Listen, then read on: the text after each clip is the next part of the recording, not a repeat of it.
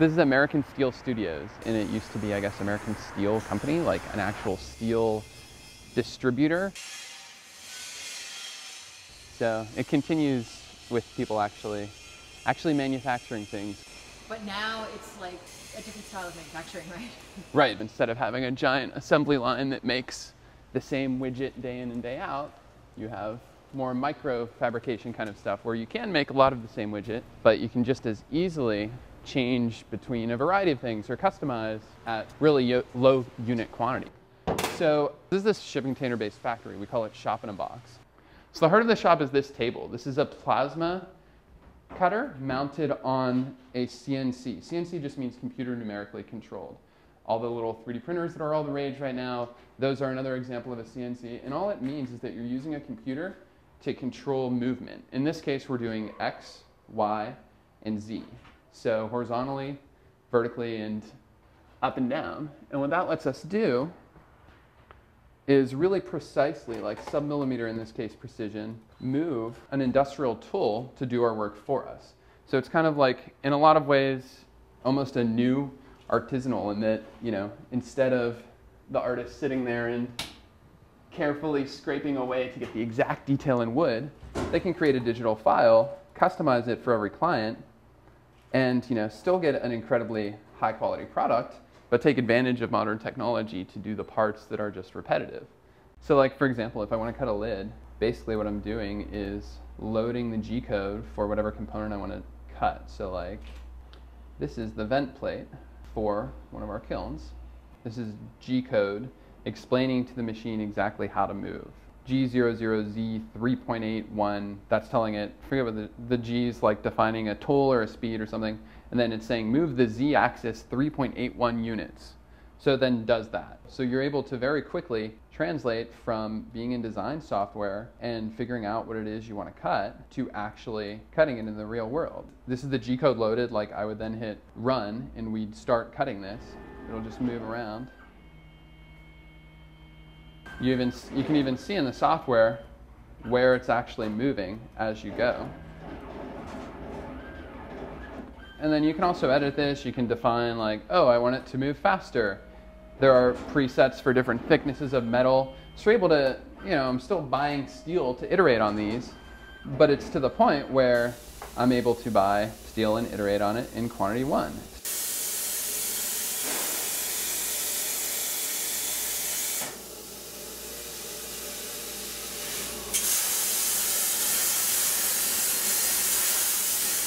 It's actually shooting plasma, the fourth state of matter, at the metal to melt it, which is pretty crazy.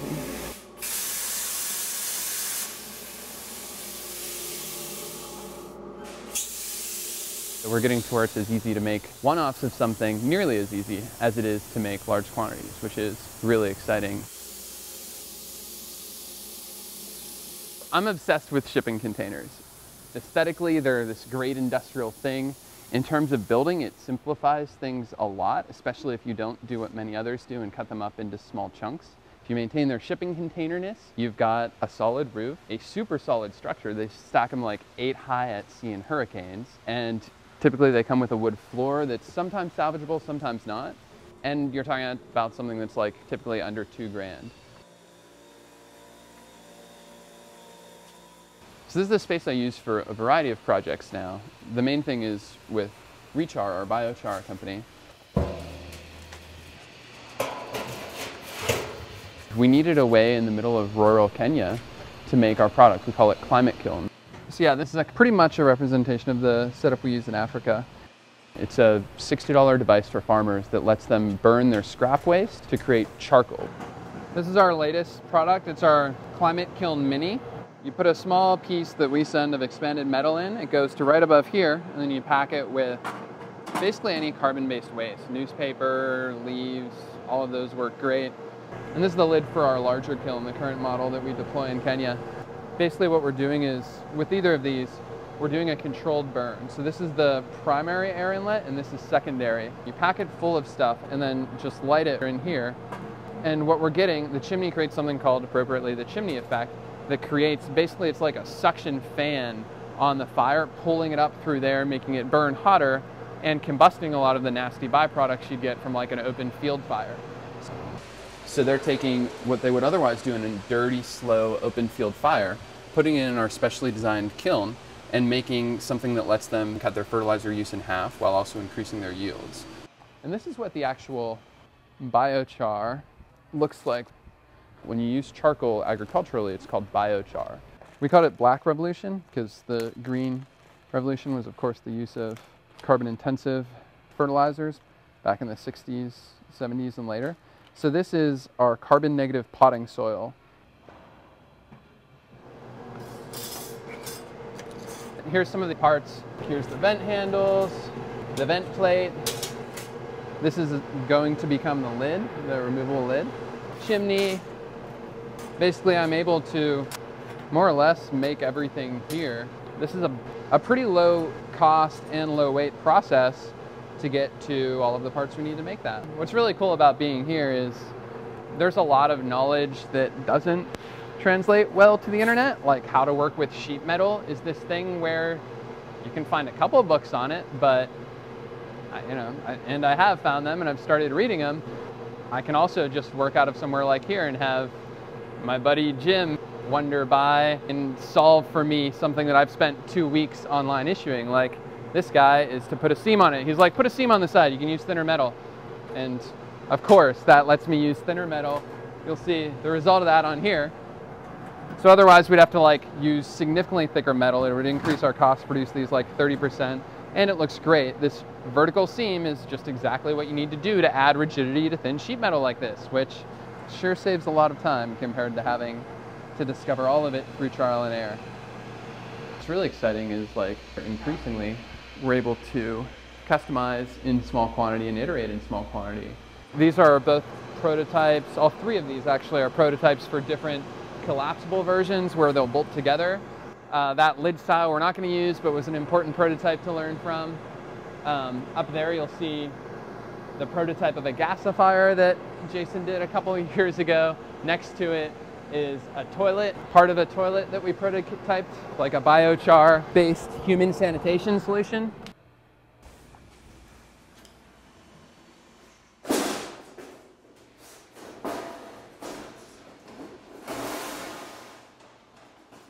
This stuff's been around for years. What's new and crazy is that it's becoming something that super small businesses and even hobbyists increasingly can afford.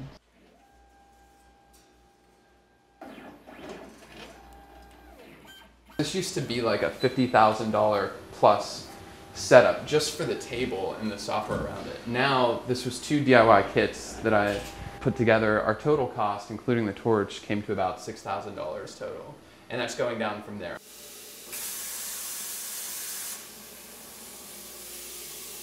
This shipping container-based factory, what it represents is the first in a lot of steps that we're taking towards making hardware like software, by which I mean that it's easy to scale. You can reproduce on a wide basis the same thing, and you're able to do very small unit runs.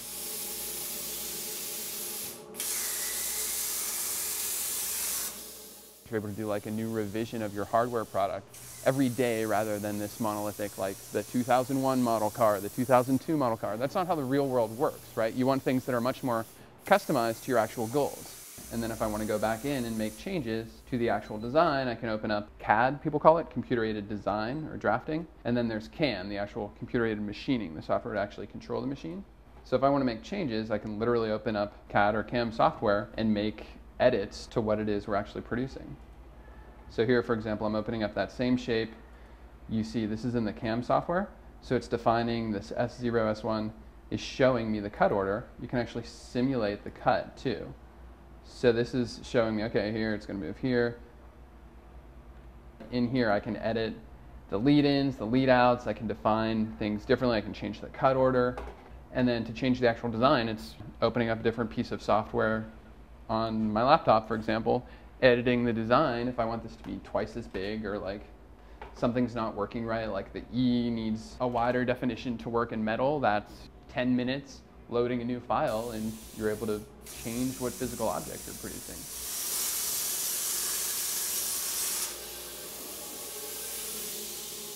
We have this same capability in our shop in Kenya. And we're literally able to send digital files over email back and forth to make design changes.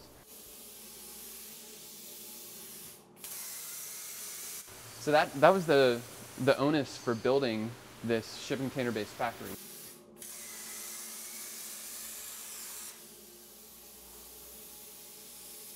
My buddy Jason, who started Rechar, was getting some traction with some biochar tests that he was doing in Kenya.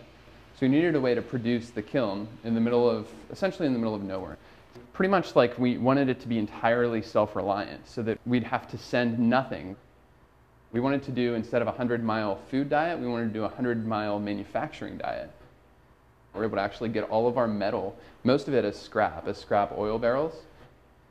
So it's a really flexible setup, and we're able to do it incredibly low cost. All, including shipping, it was well under $40,000 to deploy a factory.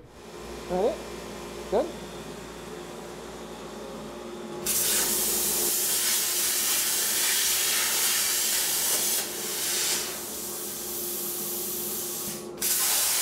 We're able to really quickly iterate changes back and forth.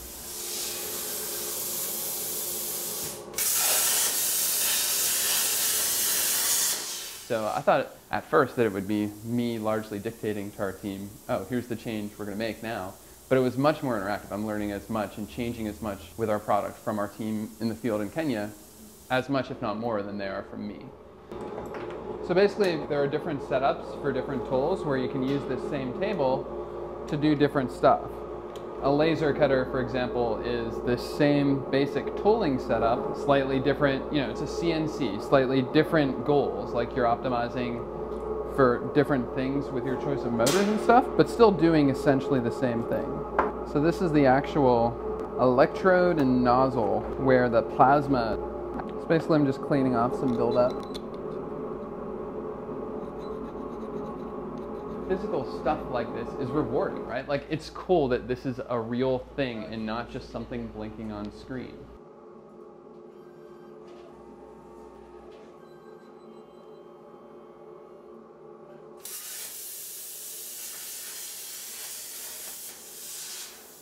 It's funny, my grandma, who's 85, she was like, why are you welding? Because that was, from Pittsburgh, that working in the steel mill was like a job, but on the line doing actual fabrication was like the worst of those, a job's good, but that's a dirty, messy job.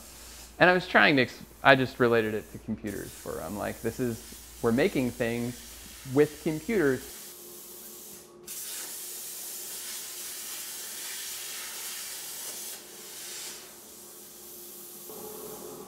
You've got this whole maker movement really disrupting the cost of manufacturing.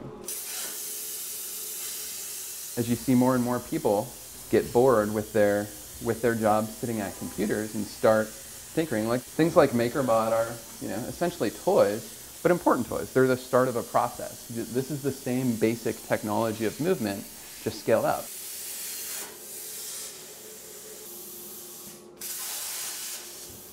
Contrary to being the end of the traditional craftsman, as many people would claim, there's still a lot, I'd argue that this is just super empowering the designer, in that you don't have to deal with all these artificial limitations from production processes as much. Like, there's still reality. You can't, there are trade-offs. If you make something that is not designed for manufacturing, in some ways it's going to cost drastically more and take drastically longer to manufacture.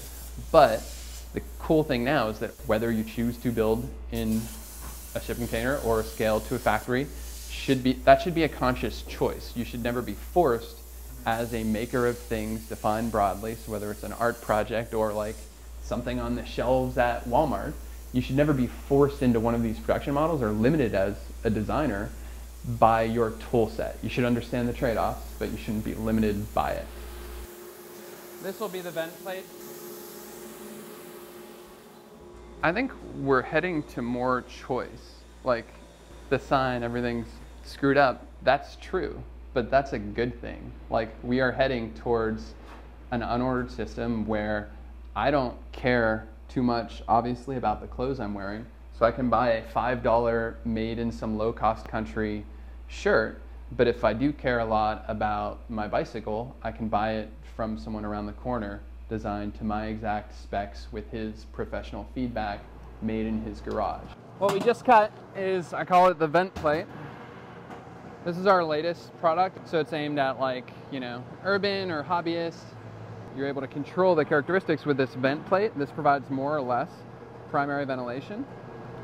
And yeah, you're able to produce in small quantities biochar to use in your garden. So I think we're moving to where we have more of a spectrum of choices. I think that the onus is on us as creators of things, and that should be everyone, to build the systems we want by ignoring the ones we don't. This is basically like an experimentation lab for a bunch of different stuff that I want to try. Because it turns out we know remarkably little about how to optimally grow different things. And you know, that's kind of problematic. It's a pretty core important thing for us to survive as a species. We might want to figure that out. The one I'm most excited about right now is this one. These awesome, they actually call themselves Team Awesome. These 14-year-olds showed me I've been researching aeroponics for a while, and they showed me this amazing setup they invented where it's about $40 in cost for this setup, just, you know, 5-gallon bucket. They found this special pump inside, which I had been unable to find after like a year of trying. Aeroponics is, they're using an ultrasonic fogger, this little guy. So basically, I and other people had looked at these, but none of us had been able to get it to work like this. I tried like an ultrasonic dehumidifier and it didn't quite work right. It was just leaking all over the place. I was trying to like precisely seal the top. They figured out you can just have foam sit on top. The weight of the roots will hold it down, and if you get this special setup, it just turns on only when it's in water. So unlike the setups I'd used before, it doesn't burn out, and it's just a little float in there. These were literally like 6 to a pack seedlings 2.5, 3 weeks ago. And especially the squash, they're just going crazy. I've never seen growth like this, and the roots are out of control. This Team Awesome, this team of 14-year-olds have figured out a setup way cooler than any of the professional researchers or ag school papers I've read, and way cooler than what I was able to either. So right now, you have these 2 crazy magic boxes in your kitchen. One costs a couple $100 and heats food up. One costs a couple $100 and keeps food cold. There's absolutely no reason that you shouldn't have a third magic box that produces, with no work from you, all of your fresh fruits, and then another one that does all of your fresh vegetables. The science is there, we just kind of need to build it. I think it's very much one of those things that sounds ridiculous until somebody builds it, then everybody will be like, of course we grow all our food automatically in our kitchen, just as it seems silly after refrigerators became common not to be able to keep food cold. So these are basically a bunch of experiments in what works sense for growing with as little environmental footprint and as little land footprint, because not everyone has acres of yards anymore as we can. So I want to get to where we have 0 square foot, straight vertical setups like this, which is another just open source design I found and I'm trying to modify. What's so exciting about where we're at right now. The tools are cheaper than ever and people are sharing more than ever before. So this is GrowRobot.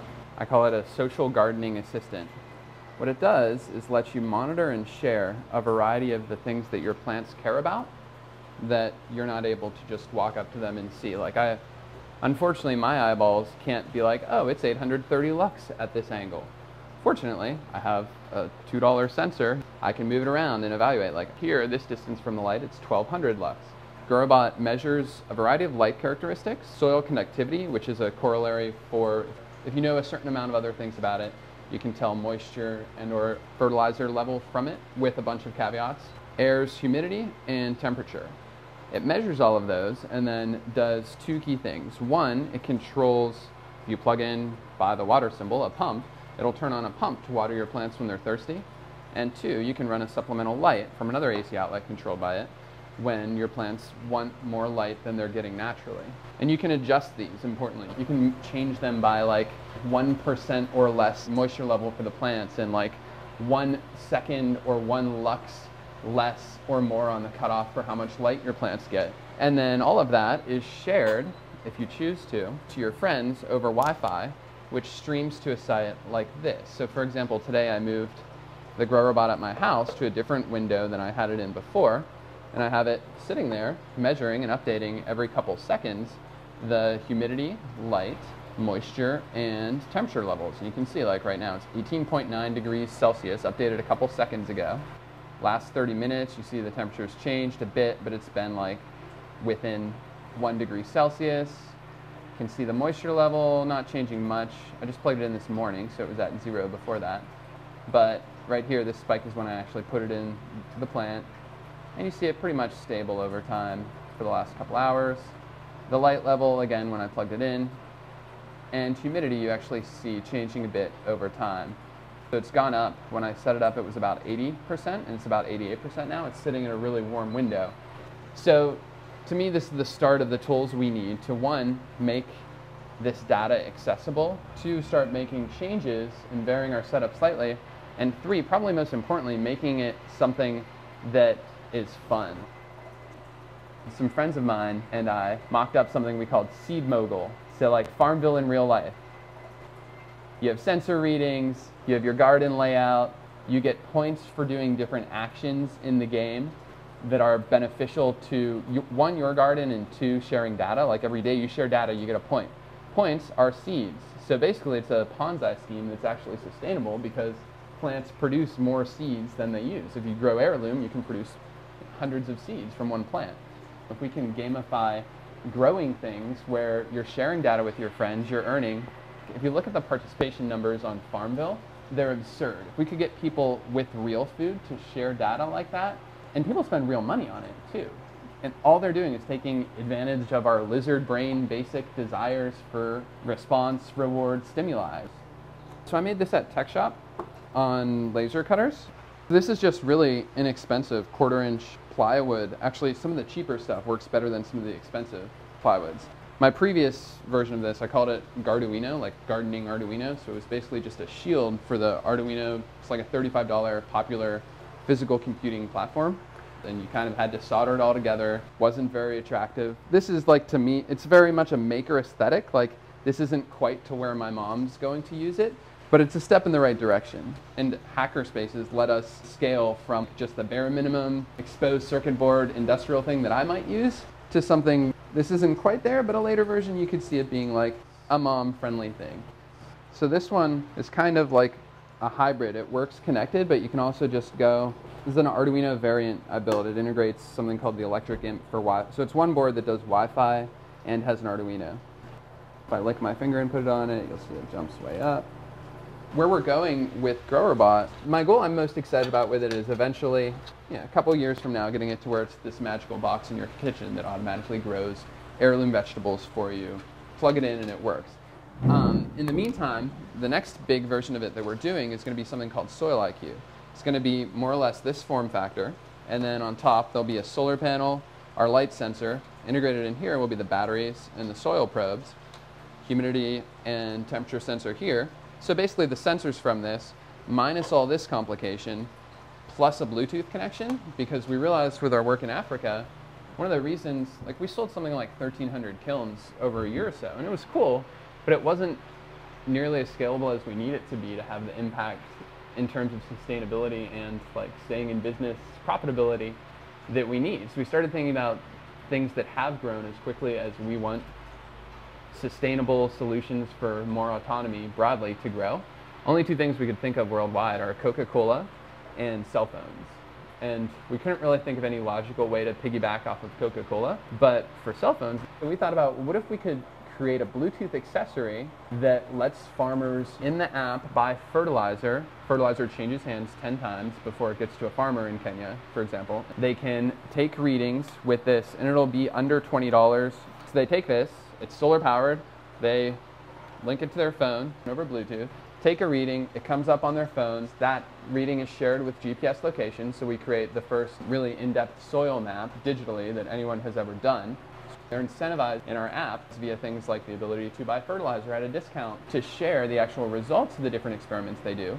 I'm tired of reading about dudes like Stuart Brand writing the Whole Earth catalog, which is like so much cooler than anything that I've found that my generation's done yet. I'm tired of reading about them building all this stuff and then the knowledge just being lost. I mean, people were doing all this stuff that we're talking about with permaculture and sustainability back in the 60s, and they were doing it better in a lot of ways. The only way we can possibly catch up and maybe make some progress is if we just share much more widely. In theory, that aeroponics bucket is doing awesome. I'm excited about it. But I'm also excited about this minimalist just bubbling setup where the water just sets down there. And then I really like the idea that this takes up 0 square feet of ground space per plant that you're growing. So I think the biggest thing needs to be that totally do what I and everyone else does and geek out about all the details of it, but experiment and share it. Don't get religion about it to the degree where, like, for a while I wasn't doing aeroponics trials, so I was like, oh, we need to get to 10 to 15 micron size because that's what this NASA paper says is the optimal moisture droplet size. And I need to figure out a 400 PSI pump and a $300 nozzle to do that. You just need to check yourself. Yeah, cool, do those experiments if you can, but more importantly, do experiments, period. You can't let perfect be the enemy of good enough. You don't need every tool. You don't need the optimal setup before you get started experimenting with it. These are expanded clay pellets mixed with a little biochar, just a standard hydroponic fertilizer, water, and then an air stone in the bottom to bubble it. You need some source of either alternating air and water or something to basically like stir up the water from my very limited understanding for a hydroponic setup to work. It's also going to be much more satisfying when, you can download some software that is for your given location, your given growing style, how to produce the optimal heirloom tomato. And then when you improve it or screw it up, that should, just like it does with web pages now, like there's no reason we shouldn't do that with agriculture. We're a couple million trials from that. That's going to take forever if we just leave it to ag tech universities and others to do. That's going to take a couple months if we get widely distributed networks of people automatically sharing their data, incentivized because it's actually fun, and food tastes really good when you grow it well, doing that. It's basically applying agile development to ideas that are physical.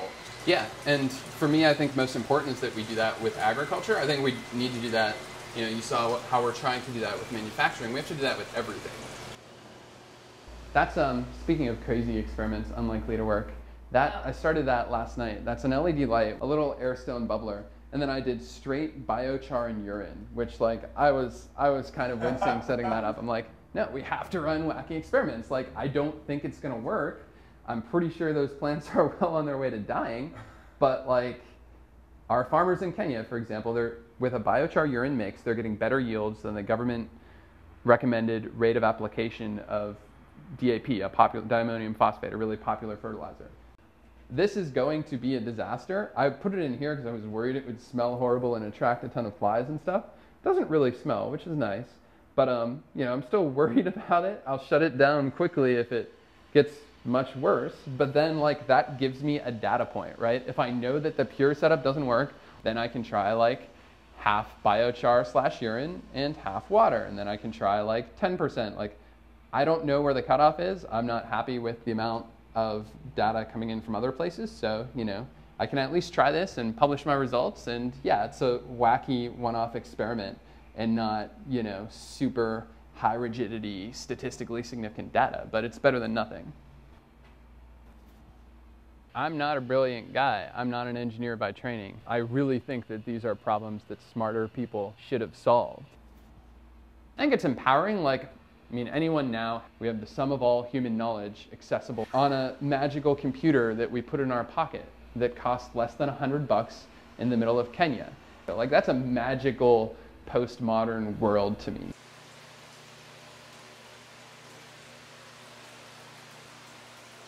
And we're crossing this threshold where you can produce more interesting, better products. Dieter Rams, his motto is less but better. Less but better isn't just minimalist. It's less but better is everything around you, to me, customized exactly to use. And we're getting close to a world where we can, we are, I'd argue, technically at a world where we can build that. It's just a matter of us doing it at this point. Even if it is failing half the time, like most of this now, that gets better faster, and it's just a matter of time before it catches up and then surpasses what a more centralized setup can do. This lettuce I was skeptical about, it literally overnight produced that flower. So yeah, not the strongest data point in the world, but interesting and also fun, right? That's cool to come to my crazy container workshop and see. The other day I came here, I had a 3D printing job going overnight. One of the gardening experiments was making progress, and there's 2 butterflies flying around, in this post-industrial in a lot of ways, disastrous warehouse, that's cool. Like, I can't complain when my 3D print job is actually working, the gardening experiment's going okay, and there's random butterflies all of a sudden in the middle of this. That's a good reminder that we've got a surplus of everything. We just need to take advantage of it.